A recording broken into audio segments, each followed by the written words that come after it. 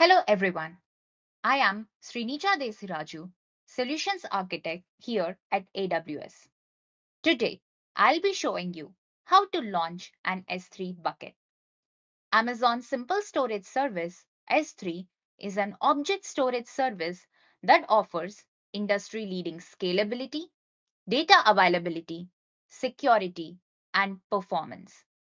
In this demo, we are going to learn how to create and configure our first Amazon S3 bucket, how to upload objects, and finally, how to delete our example bucket when we are through it. To get started, open the AWS S3 Management Console and visit the S3 dashboard.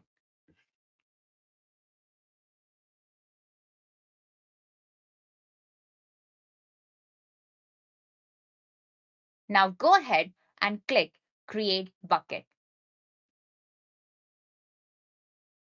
Let's call this one Getting Started with S3 Demo.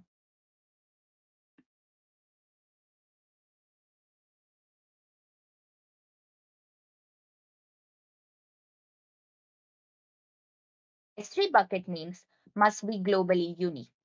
So a very short generic name like demo might get rejected as it is already being in use. To make this name unique, I will add some numbers at the end. When selecting a region for our S3 bucket, we generally want to choose the region closest to where our clients who will be accessing it are located. Clients can include human users, servers like Amazon EC2 instances, or even other AWS managed services. We will use US East 1 for this demo. Next, there is a section for block public access. By default, Amazon S3 will block all public access to our newly created bucket and the objects we upload to it. We strongly recommend that customers leave the Block All Public Access setting turned on. We recommend using S3 bucket policies or S3 access points to grant limited access to S3 buckets and the individual objects within.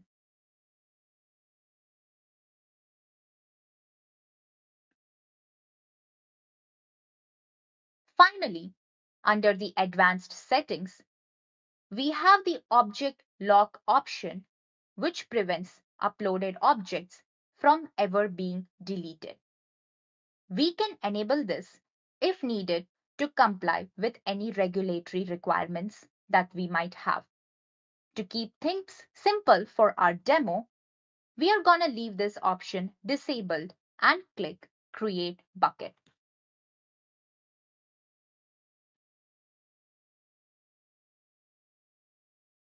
Our bucket is successfully created.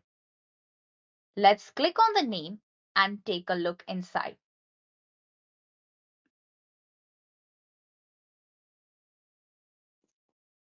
Amazon S3 is a powerful feature-rich service with a wide variety of different settings you can configure for a number of use cases, including things like object versioning, encryption, and lifecycle policies.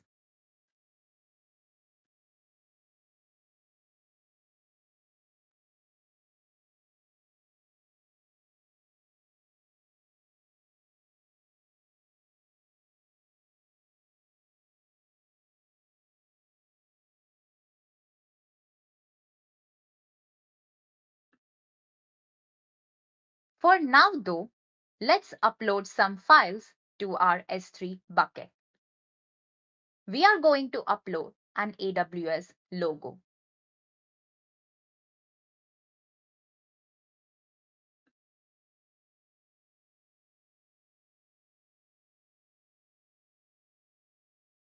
With the default settings, any user or role within this account will be able to access these files as long as their AWS identity and access management policy allows it. That is enough for this demo.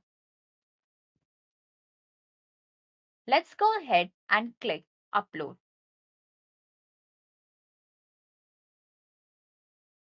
Our object is successfully uploaded in this S3 bucket.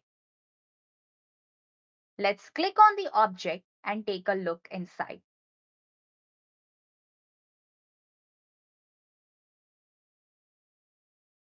The object URL link that we see here at the bottom is the way to view the object if we have enabled public access. As we have not enabled public access, we are not able to see the object here.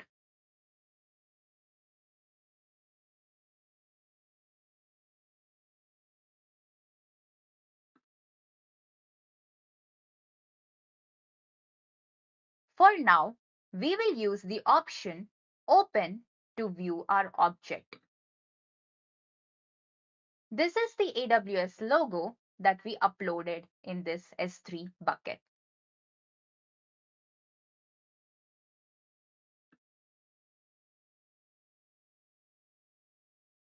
Before concluding the demo, let's return to the main S3 bucket listing and delete the example bucket that we created.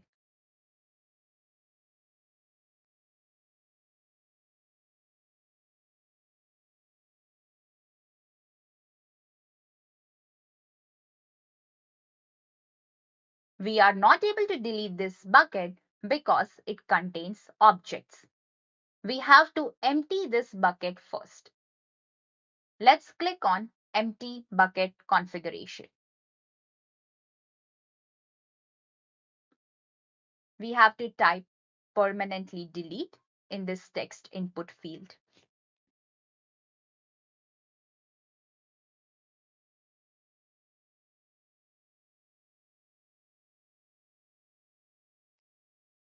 Let's try to delete the bucket again.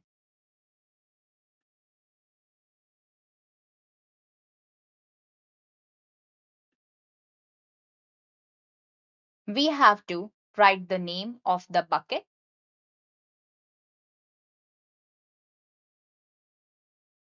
click on Delete Bucket. We have successfully deleted the S3 bucket. Thanks for watching and happy cloud computing.